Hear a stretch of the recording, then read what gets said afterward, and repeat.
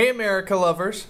So back in the 1600s, there's this dude named John Winthrop, and he said, "For we must consider that we shall be a city upon a hill, that the eyes of all people are upon us." Now, he's not saying that we're being stalked by like the rest of the world or anything. He's saying that we are role models, that we are set apart, that we are higher, that we have a stage like no other. You see, John Winthrop was not only a colonist, but he was also a Puritan.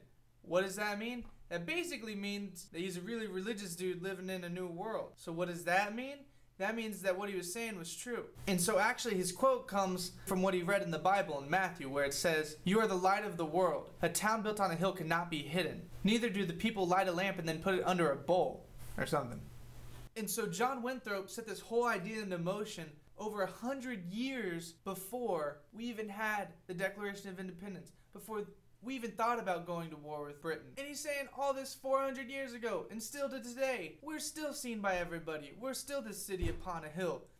Sounds like a pretty smart dude. So now whenever you go around yelling America, now you know that it actually started with a dude that said that we were on a pedestal. So how are you gonna react now? How are you gonna be seen now that you realize you're a city upon a hill?